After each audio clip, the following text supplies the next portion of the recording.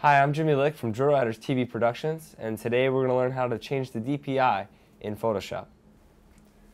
First thing you want to do is open up your image that you want to change the DPI with. I just have a stock image. It's real simple. You just go up to Image, come down to Image Size, go over to Resolution,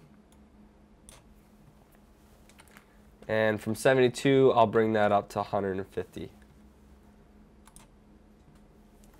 And if you want to bring it back down, you can just hold down Control and hit the minus button, and that brings your image back to the size that you were working in before.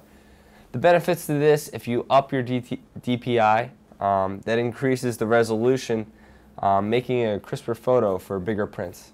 That's pretty much it. I'm Jimmy Lick from Drill Riders TV Productions. Thank you for watching.